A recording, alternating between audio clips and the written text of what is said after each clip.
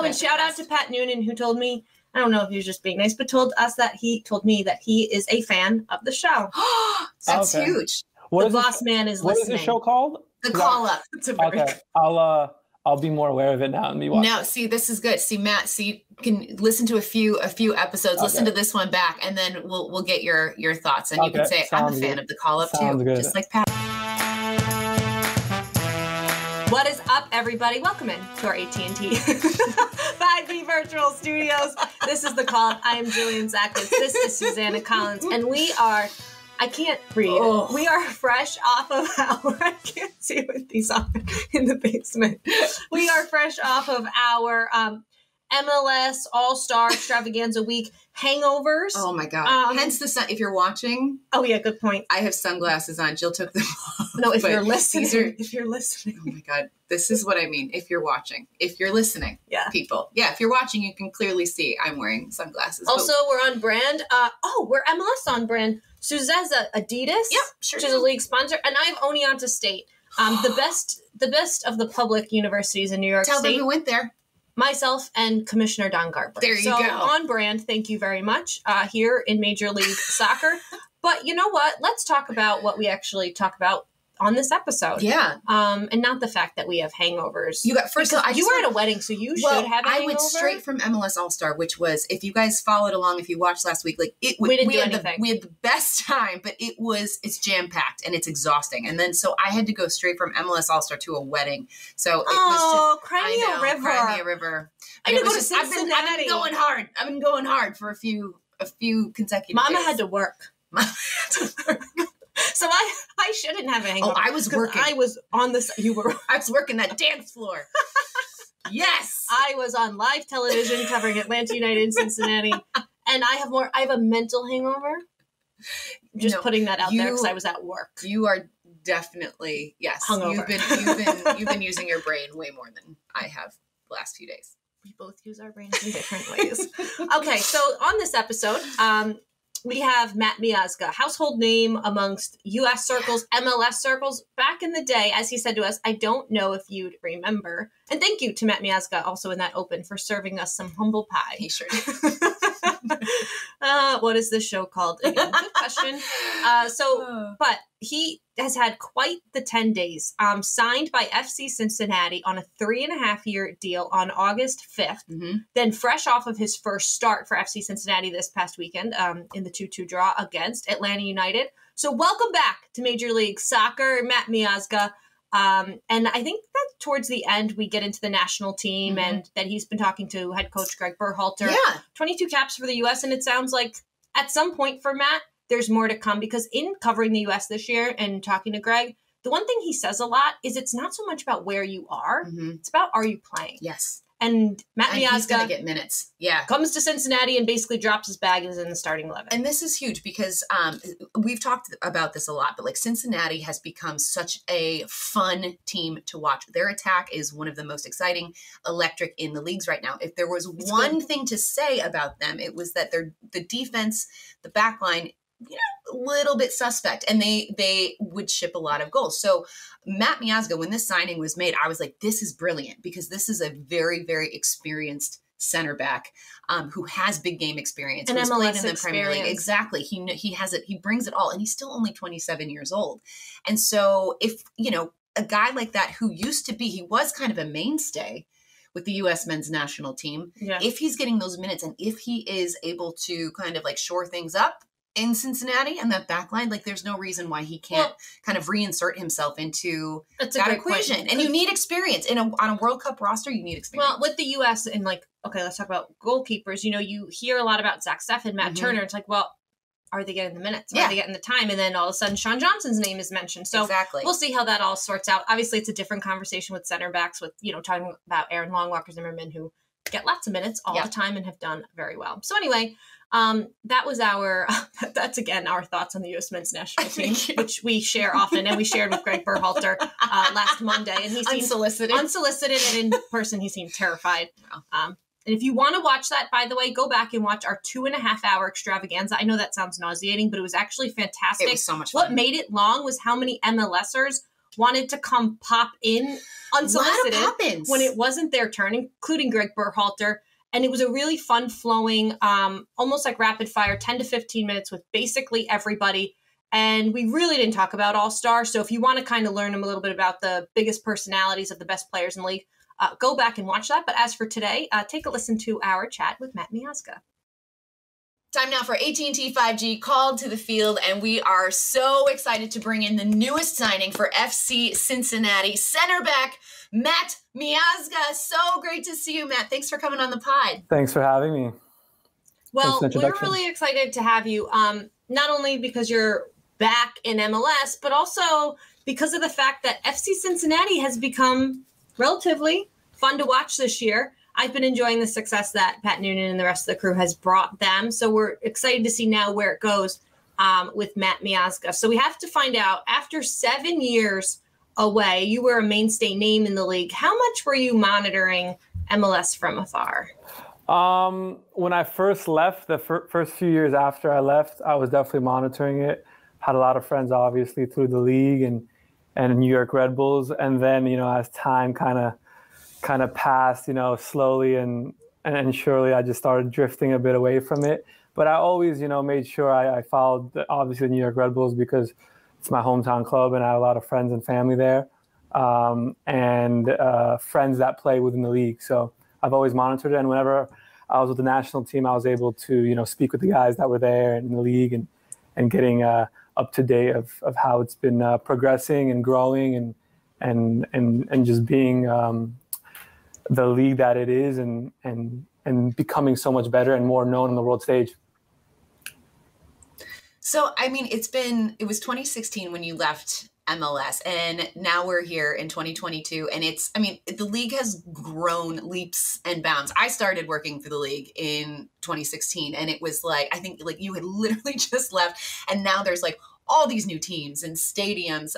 So it's clearly a growing league. But when you got the call from Cincinnati, when you first kind of maybe started thinking about this seriously as your next destination, can you kind of talk about what your impressions were and what those conversations look like, and then kind of what ultimately made you say this is going to be the right move for me?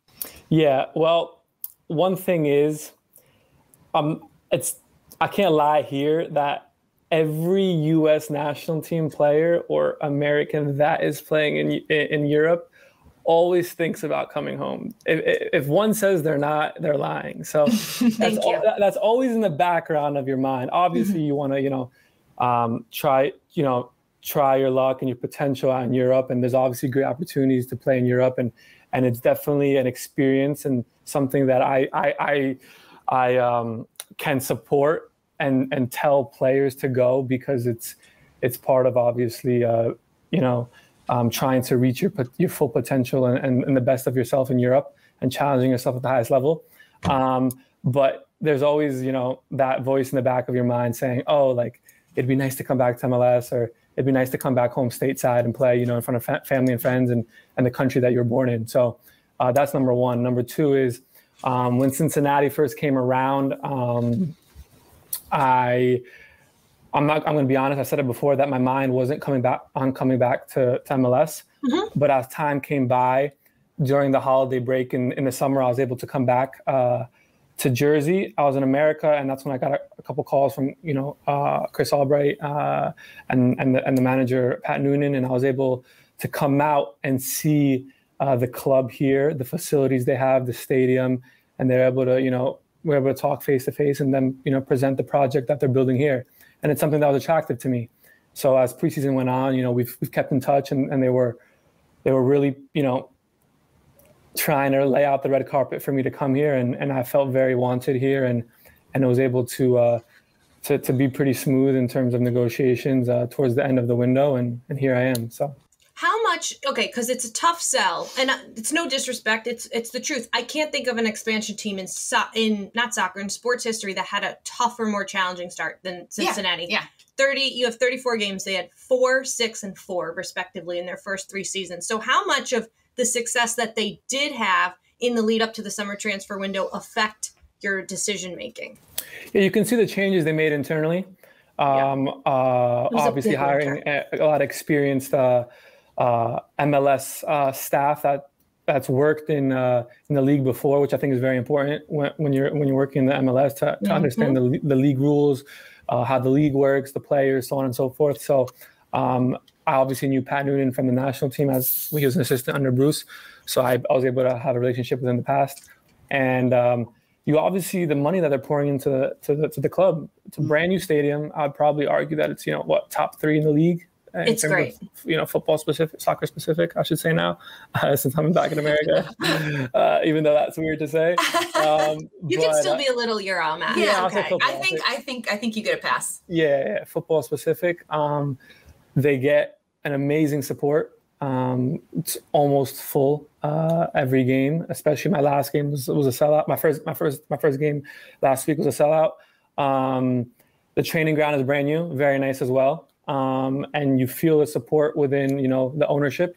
They're putting a lot of money into the club. You see the talent that we have, and we're doing much better than years past. So I feel that it's a nice place for me to come in, settle, grow, and I feel a lot of confidence from the staff and the club. So I feel good here. I have to add to what Matt just said, because I think one thing about Cincinnati that was very unique is even though they struggled in their first 3 years as an expansion team, the support from the fan base was always there. And I can't think of many other markets where that would be the case.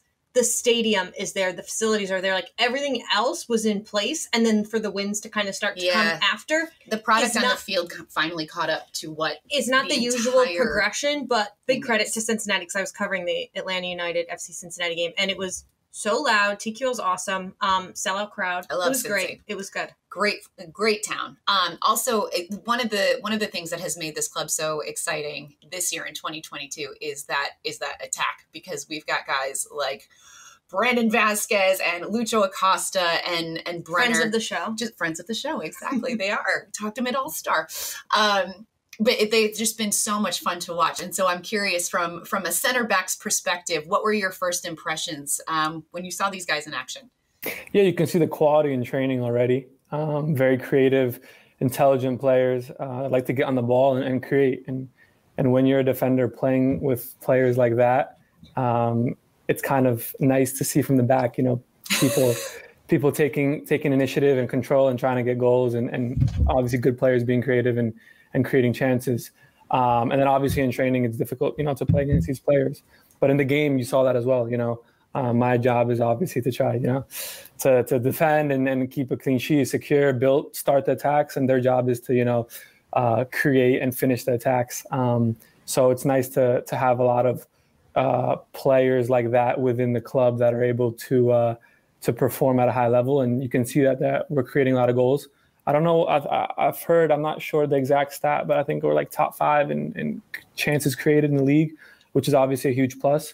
And the more chance we create, the more opportunities the ball can go in the net. So that's the most important thing. So hopefully we continue to work hard in training. And Cincy has become, we were talking about it, they're like the must-watch team every week. It's like, because you're like, what are they going to do? What are they going to do this week? I almost said as much to Pat Noonan after the game, where I was like, you don't know what you're going to get when you're, maybe covering Atlanta United all year and you have a game against Cincinnati. It used to be like, and now you're, I don't know what we're going to get. I would say coming into this weekend, into that match, that Cincinnati was the favorites. And until this year, you couldn't really say that. Yeah. So it's been fun. Let's play a quick game with Matt Miazga. Matt, now that you are back in the United States of America, back in Major League Soccer, we want to see what you are looking forward to, soccer-wise. Okay. Football, there you go, football. So rapid fire, we're going to find out what you're looking forward to. What away stadium are you looking forward to playing at the most? New York Red Bulls now, because that's home and I play next week. So I'm excited to see family and friends and go back home. Oh, that's going to be so fun. What away city are you looking forward to outside of New York? Like maybe one that you haven't played at yet. I hear really good things about LAFC Stadium and their atmosphere. I haven't been to California in a long time, so that'd be a cool one to go to. It's cool. Who's the guy you want to go up against? Ooh, let's say Higuain, just because he's a big name and he's obviously a top player. He's my hero. I love him. We love him. We absolutely love him. What is the team that you want to beat the most? Next game, New York Red Bulls. There you go. Who's the guy you're excited, maybe a little, I don't know if starstruck's the right word, but a guy you're kind of excited to see on the other team or on the other bench? I'm not going to say starstruck, but I'm just going to say, like, it's nice to play against friends that I know and teammates. So, like, my, national team friends that, I've played with, for the past few years, it'll be nice to play against them. So that's a different type of answer, but yeah. No, I like that. For you on FC Cincinnati, would that be Jeff Cameron? I know Jeff. I was really young when I was there. Okay. When I was under Jurgen. So I was at a few camps with him, so I know him pretty well, yeah. That's cool. And now I know, look at them, teammates and center backs. Okay, so let's think about your next game, Red Bulls. Who are you swapping jerseys with? Is there anyone even left? Yeah. To be fair, Ryan Miera's left. I've been with him when I was like 2013. Okay, we were trying to figure that out. We were like, is would Aaron Long? Did you? I know Aaron well as well, so I know him. They're well. kind of the only OGs left. I know that from when we were covering. Not even like I only know Aaron because of the national team. I didn't play with him at Red Bull. Like my Red Bull OGs were like, I don't know if you guys even know, like when it was Thierry, Cahill, Olave. I've heard Thierry on Dax. I've heard that name before. Sasha. BWP, Bradley. B-Dubs. Gosh. Lade, like that was like the OG, Lloyd Sam. Those were the OGs. That was the OGs, yeah. Oh, good times. Those are the best. They're the best guys. So let's go backwards a little bit. You were signed, and correct us if we're wrong, you were signed by Chelsea at the age of 20. Yeah. 2015, that was such a big deal when you heard that Matt Miazga, Chelsea, Europe, yada, yada. But, when I thought about who the manager was at that time, José Mourinho, did he call you? Like, how much FaceTime did you get with him? Like, what was that like? And was there a moment that kind of stood out to you that maybe surprised you with him? I met with him in person after that 15 season in London. Wow. And that kind of, put things together. What was that meeting like? Like, was there coffee, tea, beer? I was a bit nervous, obviously. I was a young kid essentially still, and I'm going, I'm meeting, one of the most, winningest managers in football history. So it was kind of just like a starstruck moment, if I should say. And then obviously it showed that, he wanted me, he knew who I was, and things kind of came to fruition after that. That's amazing. It's really crazy. I would be so intimidated. But I've heard that he's actually like a really nice guy. Yeah. Like it's, he's very kind of like stoic on the outside, but he's actually good too. You've played in so many different countries. You played in England, Holland, France, Belgium, Spain. Of those experiences, was there one place where you kind of felt the most at home? Obviously the United States being your home, but was there a place where you thought like, this feels right? So I've enjoyed all of them. They've all had their amazing experiences and moments. I would say the most at home out of those I would feel was when I was in Holland at Vitesse, because I was there for 2 seasons. And that was like my longest tenure at a club in Europe. But the most I've enjoyed was actually probably Spain last year. It was a very enjoyable lifestyle, and I was able, to learn the language and kind of indulge and immerse myself in the culture. So I enjoyed that a lot. How is your Spanish? It's not bad. Yeah, that's great to bring it back to MLS. You've seen we need it now. Yeah, that's true. And I'm in America as well. It's the second most used language here. So it's always nice to learn a new language, and it's even in the locker room, I'm trying to continue speaking Spanish so I don't lose it. You know what I mean? So, yes. Yeah. Well, don't let Lucho fool you. His English is very good. Yes, but that would be good Spanglish immersion. That would be. A few times, when we're speaking, I'm mixing in a couple English words with him so I can kind of you know what I mean? So he can, I know he understands, that's the thing, Definitely, yes. I mean, we spoke to him in English for 10 minutes. I know, but he was he kept apologizing. He was like, my English is not good. We were like, no, it's good. It's good. You're doing just also, you're speaking to us. I know, exactly. He's the best. When you look at the countries you've been able to play and the experiences you've been able to get, was there one manager or one team that you feel like elevated maybe your soccer mind or your soccer game the most? Vincent Kompany at Anderlecht. What a person to learn. For a defender, what a person to learn under. What was that like? Phenomenal manager, phenomenal coach. I learned so much with him, not just in the defensive aspect, just because you're a center defender, but just like in football terms and understanding spacing, understanding, pressure and building and building out the back and things of that nature. So he was very good, and I enjoyed learning under him. That's nice. That's such a legend. So I kind of want to take a step back, like big picture kind of stuff. So we talked about how much MLS has changed in the time since you left. But you've had all of these experiences now, Matt, and you said you were 20 years old when you signed with Chelsea. And here you are, kind of like this like full circle moment. You're back in an MLS. How do you think that you have grown and evolved as a player during that time? Yeah, I think first and foremost, as a person, I've evolved tremendously, obviously learning so many new different football philosophies, being different cultures, adjusting to different methods and people, and adjusting to fit in. So that was obviously a huge plus. But just growing up as a leader, being more mature. When I left MLS, I was still a kid, essentially very young, raw. Now I feel like I'm more mature, experienced, and more of a leader. So while you're more mature, you're also not that old at 27. At 27, no, but in MLS world, you are. You're still young. Yes, just 27 years old, 22 caps for the U.S. men's national team. You played U14s, 15s, 18s, 20s, 23s. Oh, you've been through the system. Fun fact, repped Poland at U18, right? True. But I want to talk about the U.S. because I think people hear the name Matt Miazga and they think the U.S. men's national team. So while, I think everyone's talking about the attack right now, how much do you still think about being a part of the men's national team and your return here with that? Yeah, that's obviously always a goal, is to be a part of the national team at every moment possible. Unfortunately, for whatever reasons, the last, whatever it was, 12 months or 10 months, I wasn't a part of any camps. But I've been in touch with Greg numerous times throughout the year. So we've had our, own personal confidential talks that I won't disclose. That's okay. We just like to know you're talking to Triple G. Yeah. But no, that's always in the back of my mind. And obviously I see that also a lot of players in MLS are getting called up to the U.S. Men's national team. So it would be nice to showcase my abilities here.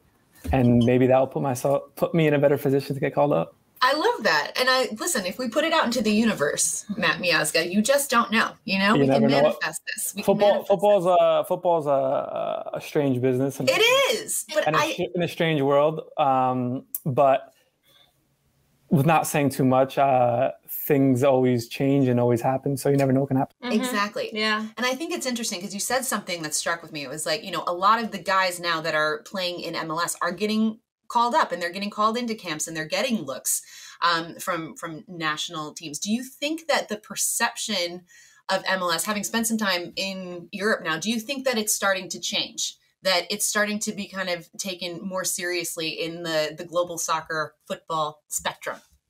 I think it is, but I still think it has a long way to go. Mm-hmm. I think it is because there's always players asking me wherever I am about MLS and wanting to come back. That's through every team I've been at and every league.